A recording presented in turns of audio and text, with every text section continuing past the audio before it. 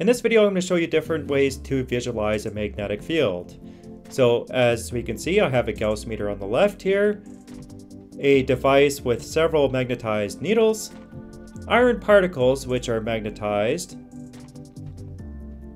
magnetic viewing film which is at the micrometer scale, ferrofulid which is at the nanometer scale, and finally I have the ultimate Ferrule Cell, which is ferrofulid sandwiched in between two pieces of glass. So this is a Gauss meter, and it's pretty straightforward. It just measures a magnetic field strength. You can get different grades, but for the most part, they are not really that accurate because you have to rely on eye-hand coordination. And they do break easily if you take them apart and meddle around with the sensor at the end. This next device here is a bunch of magnetized needles, and basically they will kind of show you the magnetic outlines of a magnet, but keep in mind that this is only happening two-dimensionally. And as we can see, the needles are aligning with the north and south poles of the magnet. The next magnet here is a polymagnet, and this can have north and south poles on the same face. They're very interesting magnets, but as you can see, the magnetic field lines are very localized, so they do not extend much further than the magnet itself. The next visual involves iron filings, and it basically just shows the magnetic field lines. And it also could leave a very big mess.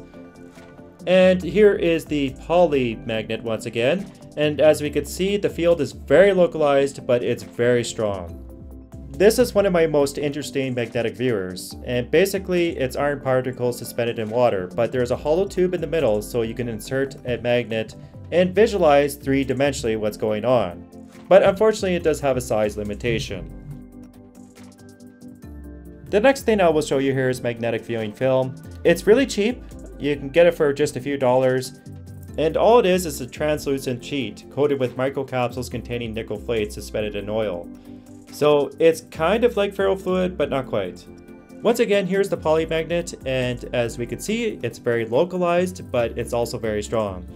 The next messy experiment here involves ferrofluid, and ferrofluid is basically composed of magnetized nanoparticles. But keep in mind this is like engine oil and it leaves a really big mess.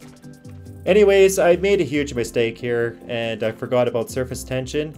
So as soon as I poured the ferrofluid on the magnets, they actually slid towards one another. And I ended up with a big mess on my tabletop. So I have done this experiment many times with superconductors in the past, but unfortunately I could not get liquid nitrogen right now because of the COVID-19 stuff. But I have discovered some pretty fascinating things that I will show you in the future.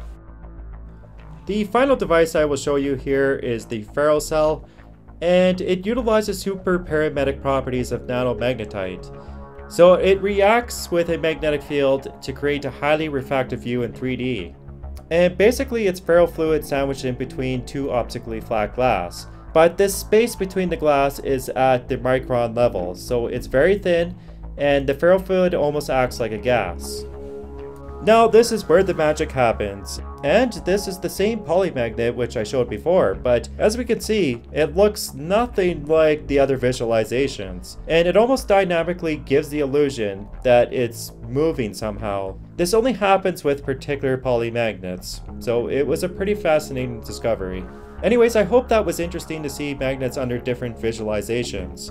And as a conclusion, I'm going to show you the same magnet under different visuals.